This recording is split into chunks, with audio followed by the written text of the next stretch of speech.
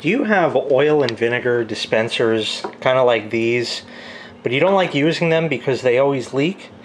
Well, this sort of, well, it didn't really come as a set, but they all sort of match. I have the salt and pepper shakers and a sugar shaker thing, and then of course you have these. But a lot of times what'll happen is you'll pour the oil or the vinegar in that, and you put it up and it all drips down and the whole bottle gets oily or vinegary and it's just terrible. Well, the reason why that occurs is because there's nothing sealing the cap onto the bottle. See, just like this, it's just metal which goes directly on glass there, and there's nothing creating a seal. So what happens is it gets right through that little gap between the metal and the glass, goes through the threads here, it drips over the little bump, and then it drips down the bottle, and then everything gets terrible. So the solution is really, really easy.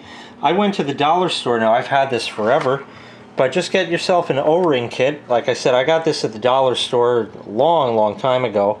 And find yourself a suitable size O-ring. This is exactly perfect. And I'll put it in here and I'll show you. And there's the O-ring installed. Just like that, now you have a rubber gasket.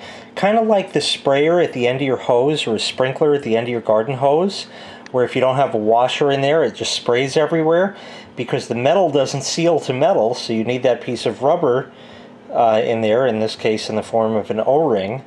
That's just the right size, and that's, again, why you can just get a kit, or you can just match it up at your hardware store, whatever it is that you have around. And now when you put this on, it just goes right on. And you'll feel, I know you can't see it, but you'll feel that rubber like grip there. And now there's going to be no more leaks. So now you can use these very, very happily and proudly and have your salad just with some nice olive oil and vinegar instead of a heavy dressing or anything like that. Save yourself on calories, cholesterol, all that kind of good stuff, just by installing a simple O-ring. Now, for those of you who are going to say, oh, but that O-ring isn't food safe.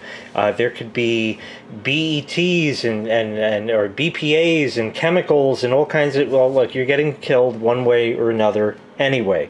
Whether it be secondhand smoke, chemicals in food they don't tell you about, contaminated stuff at your grocery store, just breathing the air is poisonous enough, drinking the water is going to kill you. There's a billion things that's going to kill you.